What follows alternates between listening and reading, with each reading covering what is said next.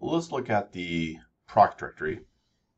So the proc directory is a directory that is kind of an interface to the kernel. So it hasn't always been there, but it's a newer thing. Well, years, but newer. If I go to the proc directory, I can take a look at it and see there's lots of files here.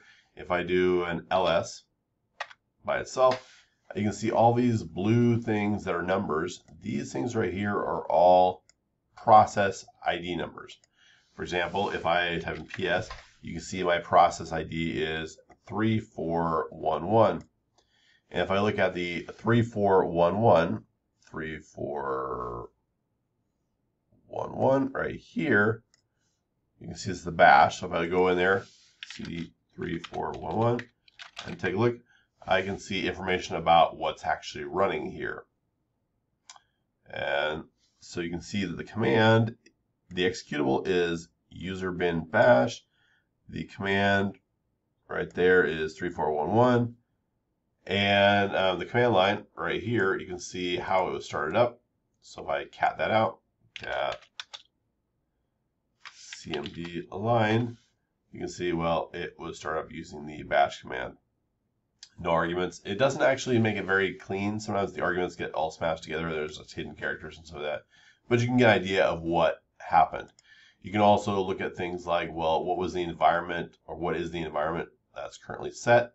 So that's the environ right here. So if I cat that out, you can see, oh, this is the environment that is running that process. All right, so one for each one. And you can see a bunch of different numbers, processes that are running. All right. Okay, next let's take a look at some things here. You have different text files that have information, such as cpuinfo and meminfo. I like both of these. So let's take a look at cpuinfo. So less cpuinfo. And this is a dynamically created file. It's not actually there, it's just virtual file. But I can see that I have a processor 0, which is listed as a genuine Intel, and you can see what type of Intel CPU it is.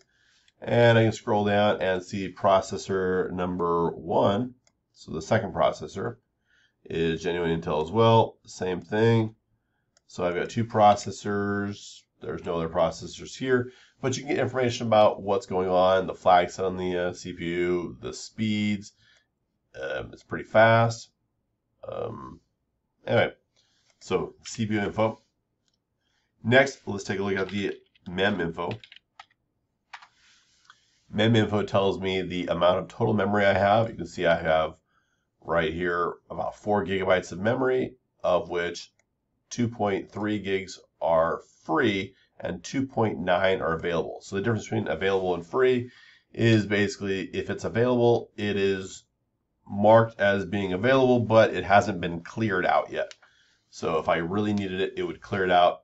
But if I don't need it, it might have stuff that's sitting there waiting just in case I start up another process that requires it. So if I run a program and the program might be run again, it might leave it in memory just in case it wants to access it again.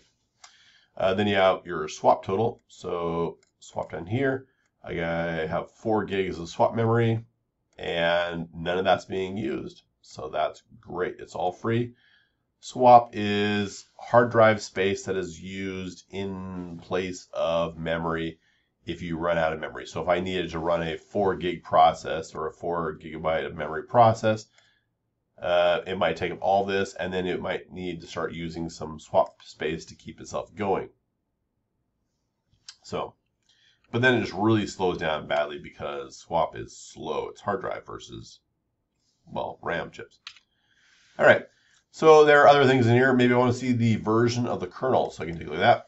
I can cat out my version, and you can see which version of the kernel I'm running.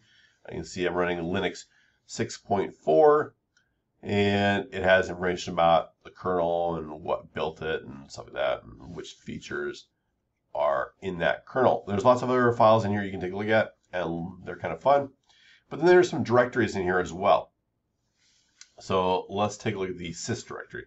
If I go into the sys directory, so proc sys, you can see there are a bunch of subdirectories. All right. One thing that I like to do is take my Linux machine and turn it into some kind of a router.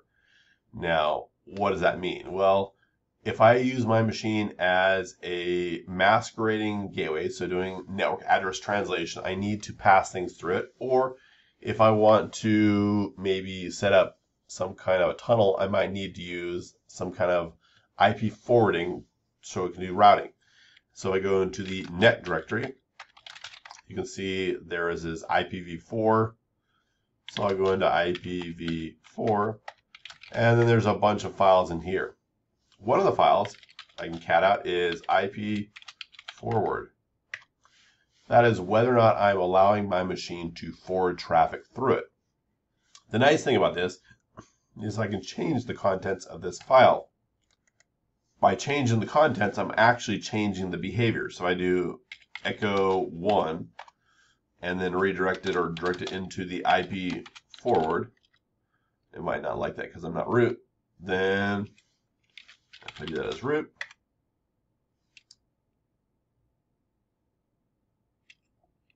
I'm going to have to maybe, so what's happening is maybe I can run that all as one command because it's trying to run the echo 1 as root and then put that into the forward, and it doesn't like the command. All right, so if I do a sudo minus I, and then I'm logged as root, go to that directory, and or maybe I can just do it from here. If I do echo 1 into my proc sys net IPv4 IP forward, then I have now changed it. All right, now if I were to then cat out that directory or cat out that file, you can see that it's set to 1. Now this allows me to suddenly forward traffic, and so that makes it good. Now if I wanted to change that regularly on boot time, I wouldn't want to use the cat command. I can actually go to the etc directory, and there is a sysctl. It's actually a sysctl command, ctl, and you can see lots of options and stuff like that, but it actually loads stuff. I do a man on man sysctl. You can see configure kernel parameters at runtime, and it's got some information here, and well, we can look at different things to look stuff up, and you can see that because it's kind of an example, it's actually a pretty common thing. There's also a configuration file, the sysctl.conf. So if I do cat sysctl.conf, you can see it has a sysctl.d directory, but if I do conf, you can add things in here directly. So I can tell it, well, I want to do, this would be syskernel sys rq. So if I were to look at that, cat out my proc sys kernel. Oh, I spelled kernel correctly. Sys rq. I can see it's currently this number, but if I wanted to uncomment that, and then I could put it in there. I could also add another one in here. So I could do so for this IP forward thing right here, I would need to call this one net IPv4 IP forward. So if I were to edit that, add that file right there, just do nano, scroll down to the bottom. Actually, there's already one here. I can just uncomment this right here, net IPv4.IAP_forward, and then it will be set so that the next time I start my machine up, it will be there. I can just do sysctl -p, and it suddenly loads that and it sets it. So that's another thing you can do with the kernel. So if I go over to my proc directory, you can see, once again, all these files. And inside of there, you can go in and set system variables with the sys. You can also take a look at things like your file systems, your IRQs, SCSI drives, drivers, and just interact with different things in here. So I hope this gives you an idea of what the proc directory is and how you can interact with it and do stuff. And there you go.